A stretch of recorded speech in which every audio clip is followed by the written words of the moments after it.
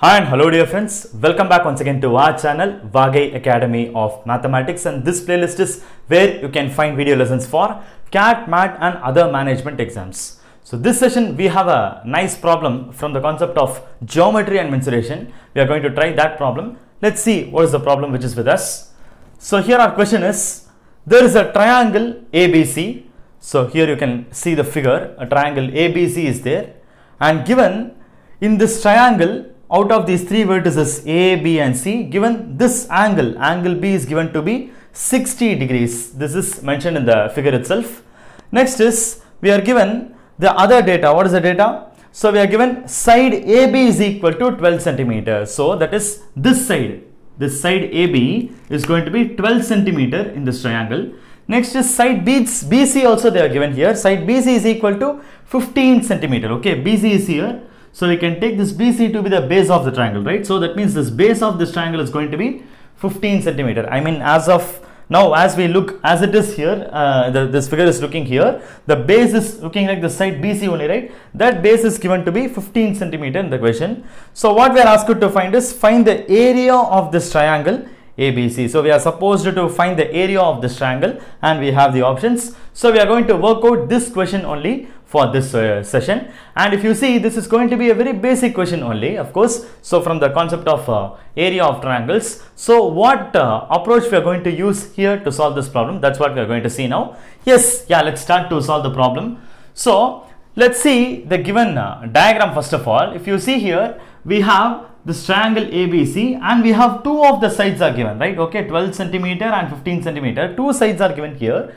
And next is, we have this one of these angles is given to be 60 degrees. So this is what is given here. So let's try to first solve this problem in a conventional way. Then later we try to do the same problem with a shortcut also. Okay. So shortcut also we'll try to solve it. Okay. Yes. So first we'll try it with a conventional way, right? Okay. So basically, what is area of a triangle? Area of a triangle is going to be half into base into height. So this is going to be the basic formula to find the area of a triangle. Now here if you see, we are ready available with the base, is it or not? So here for our views, the base is going to be, how much it is? It is going to be this side BC only. So it's going to be 15 centimeter. I'm writing it 15. And what about this height? So what about height of this triangle? So we have to see the height also, right? So height in the sense, from the other vertex A, we have to drop a line in such a way that this line should be perpendicular to our base BC. So this way we have to drop a vertical line. I have just represented through a dotted line here, and this measure is what you call it to be the height of this triangle. So as of now, we don't have the height of this triangle. Now we have to calculate it, and only then we can just get the height of this triangle, and using that we can find the area of this triangle. This is going to be the plan. Fine. Okay. Now let us see what are the methods or what approach we can use here in order to find that missing height. So that alone we have to worry about it. Okay. For that, I'm going to do a plan here. Just see this triangle. Okay. So we have seen this ABC triangle, right? Now I have just dropped a perpendicular here, right? And let me just name this point to be point D. I hope you are getting it. The point where this perpendicular is going to meet this base BC. So I'm going to take that point to be D, and now we'll just consider this left hand side part of this triangle. I mean this triangle ABD. This left hand side portion is there, right? That alone we will just consider now. So let me just redraw it here. Okay, triangle ABD, I'm going to redraw it here. So if I try to do it, I'll be getting it as triangle ABD. So where this angle is going to be 60 degree. So this is A, this is B, and this is going to be D. Is it or not? And no doubt in that, this angle is going to be a 90 degree only. Why? Because this is going to be a right angle, right? The place where the perpendicular is going to meet with this base, that angle is definitely going to be a 90 degree only. So this is also a 90 degree only. Now in this case, this is 90, this is 60. And what about this third angle of this triangle? Let us just consider only this triangle alone. Okay. So this angle A will be obviously what? Because we know sum of the three angles of a triangle will be obviously equal to 180 degrees. So in that case, here 60, here 90. So that means the third missing angle must be 30 degrees. Why? Because this sum 60 and 90. Okay, let me write it 90 for your clarity. Okay, 60 plus 90 would give you 150 degrees, and 150 plus the third missing angle will should give us 180 degrees. So that means that missing angle must be equal to 30 degrees. We can easily tell that. So we are completely able to form here, right? And that too, in this case, we can tell this AB, this side AB is also 12. That is also given in this question. So I'm just writing it here. Fine, okay, AB is 12. Now you can just observe this piece of this left hand side part of the triangle alone we can observe here. And what I'm going to do is, just for a better clarity, I'm just going to produce a mirror image of this triangle on the right hand side. Okay, just carefully see what I'm going to do here. I'll just draw a mirror image here. Okay, so I'm going to produce a mirror image here, so that I will be getting such a triangle like this here. So that means this angle will also be the same 90 degree, and this angle will be the same 60 degree, and this above part will be equal to 30 degree. I mean, the exact mirror images will be falling over here. Okay, so that means if AB is 12, that means this side, this will also be 12 only. So I hope it is clear to you. I'm just producing a mirror image over to the right hand side, and this is what I'm doing here. So now clearly, if you see this entire triangle, this is a what triangle? Just carefully observe it. We just view this full triangle and we can say, what triangle is this? This is going to be an equilateral triangle. Okay, why? Because here it is 60, here also it is 60, and here see the full angle. This is 30 plus 30, and that will be also 60. So now if you look at this complete triangle, this is going to be an equilateral triangle, and in that case, what we can tell is this full base will also be equal to the other two sides only. Why? Because in an equilateral triangle, all the three sides will be equal. This is already 12, and this is also 12, and this is also, no doubt, this will also be 12. And what about an equilateral triangle? In an equilateral triangle, always this height will be exactly bisecting your base. Okay, yes, it exactly bisects. That is, it will break your base into two equal parts. So in that case, this full 12 will be broken into 6 and 6 here.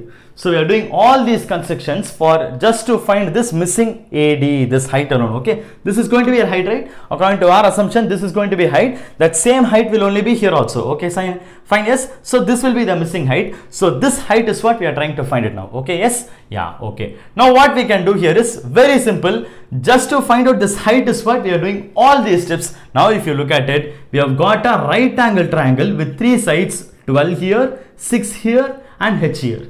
And we have also got another right angle triangle on the right hand side. There also we have 12 here, 6 here, and H here. Now what we can do here is we can clearly use Pythagoras theorem so as to find the missing side. Okay, so when we try to use Pythagoras theorem, we will be getting H square plus here the base 6 square will be equal to here this side, which will be 12 square.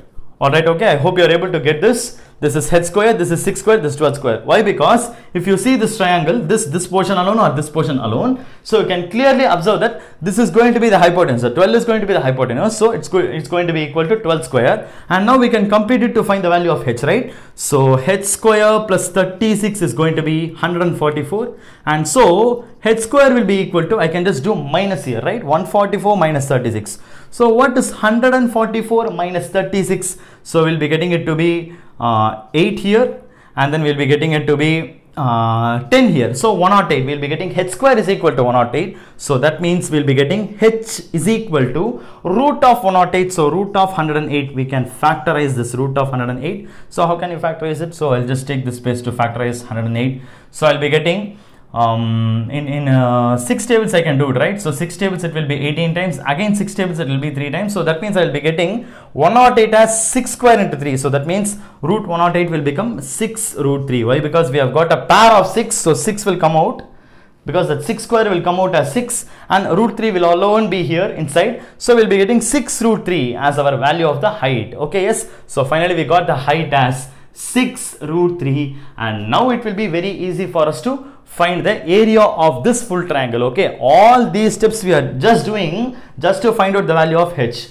You may wonder why we need to do all these steps. I'm just coming out from the basics. Okay, for you to understand is what I'm just doing all these things. So since we are able to form a equilateral triangle here, I'm just taking it to be all the sides to be equal, and I'm just making all the sides equal, and this base will be broken into two equal parts, and we have got two sides, and that will help us to find the value of H using Pythagoras theorem, and that's what we are doing here to find the value of H. Finally we are success in finding the value of H, and now we can we can easily find out the value of area of this triangle. Okay, yes, let's try. So area of the triangle will be now equal to, not this triangle, this original triangle. This is what we want, right? Now forget about this one. All these things are just for you to find the value of h only. So area is equal to half into, what about our base of our triangle, our original triangle in the question? So this is going to be 15. That's what we have noted here. So 15 into, what about height? Height is what just now we got it. So height is going to be, this height is going to be 6 root 3. Okay, 6 root 3. So this is what we got here. So half into 15 into 6 root 3. I can just cancel this 2 and this 6 here. This is exactly 3 times. So now we will be getting 15 3s are 45. So 45 another root 3. So 45 root 3 centimeters square. Because we are finding out area, right? So the units are in terms of centimeters. So area will be in terms of centimeter square, square centimeter. Okay, so that means area of our triangle is going to be 45 root 3 centimeter square is going to be the answer for this question. And this is going to be a method which is going to be too conventional in solving this problem. But if you feel that you are one who is strong in remembering formulas, knowing formulas, you can really use this cool shortcut to get the answer for the same question. So let's see what formula we can use here to find the answer for this question. We are asked to find the area of this triangle, right? So area of a triangle can also be presented as half into AB sine theta, where this A and B are going to be any two sides of the given triangle, and this theta is going to be the angle which is lying in between those two given sides A and B. So that means we can very well use this brilliant formula to get the answer for this question very easily. Is it or not? Why? Because here we are given two sides A and B, like 12 and 15. So 12 is one of the sides of this triangle, 15 is the other side. And what about theta here? The theta is also given here. This theta is given to be 60 degrees here. Is it or not? Why? Because between these sides 12 and 15 is what this theta 60 degree is lying. So I can very well use this formula, okay, half AB sine theta formula to get the answer. And remember, our A is equal to, okay, let me write it here because we have only a small space. So this A is 12, B is 15, and theta is going to be, no doubt, theta is going to be 60 degrees. Okay, and if you feel that you are strong in formulas, you are strong in trigonometry, especially in using this formula, you can very well go for this itself to get the answer very easily. So we can go for half into A is 12, B is 15 into sine 60 degree. Is it or not? Because theta is 60, so sine 60 degree. So half into 12 into 15 into, what about sine 60 degree? It's going to be root 3 by 2. Is it or not? So root 3 by 2. So now what we can do is I can just cancel this 12 with these two 2's. Okay, so 2 and 2, it's exactly how many times it is? It's 3 times, right? Why? Because 2 2's are 4. So I can just cut this 4 with 12 for 3 times. So 3 into 15 into root 3 is what you are left with. So 3 15s are 45, and this root 3 centimeter square is going to be the answer for this question. Super cool answer, right? Okay, so again we are getting the same answer, but we are just use some 2-3 steps, we are getting the answer here very easily. Fine. Okay, so I hope this problem was really helpful for you. This is, as I told, this is going to be a very basic problem only, but this will help you to, this kind of constructions I made in the conventional way, that will help you to just extend your thinking ability. Okay, fine. Yes, this is how aspirants used to extend their thinking ability. So whenever something is incomplete given in the question, you can just extend it to improve your thinking. That will help you to get more ideas in solving the problems. Okay, especially in geometry and mensuration, this will be really helpful for you to do the problems. That's the reason I've just shown into conventional method. And if you're feeling that you are advanced in knowing the formulas, trigonometry, all these things, you can really use this cool method, shortcut method, to get the answer for this question. Yeah, okay, yes. And as usual, any doubts you can post into the comment box. And if you feel that this session was useful for you, please give a like. And if you feel that this will help any of your friends, please do share this video to your friends also. Again, in the next session, we'll catch up with some other interesting question. See you soon there. Thank you so much.